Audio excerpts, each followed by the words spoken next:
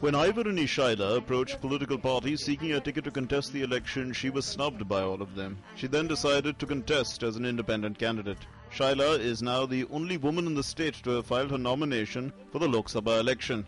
None of the ladies came out for contesting, so I decided why only men and no ladies.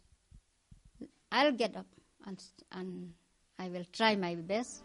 For a state which boasts of a matrilineal system, the figures are dismaying when it comes to women participating in politics. Ironically, women voters in the state outnumber the men. So what's the reason for the poor participation of women in active politics in Meghalaya? Political parties blame it on the lack of interest from the women themselves.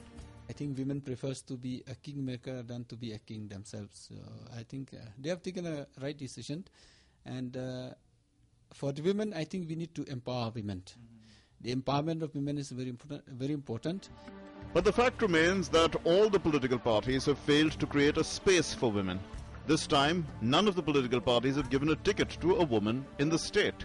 Meghalaya is a matrilineal society, but I have maintained this in my writings, that the worldview of the people here, including the women, is very patriarchal.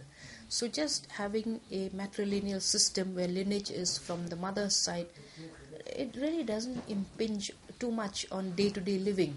We still place a lot of authority, a lot of leadership on men.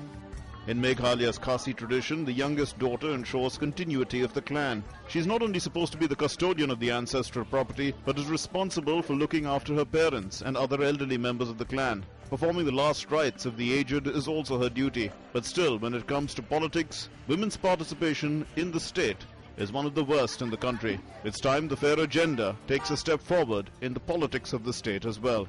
In Meghalaya, women run homes and rule businesses. They also turn up in good numbers to vote.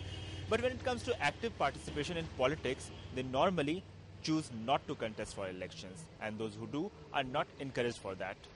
It's time political parties introspect on how to bring more women in politics. With cameraman Sudhir, Rohan Singh, DD News, Shillong.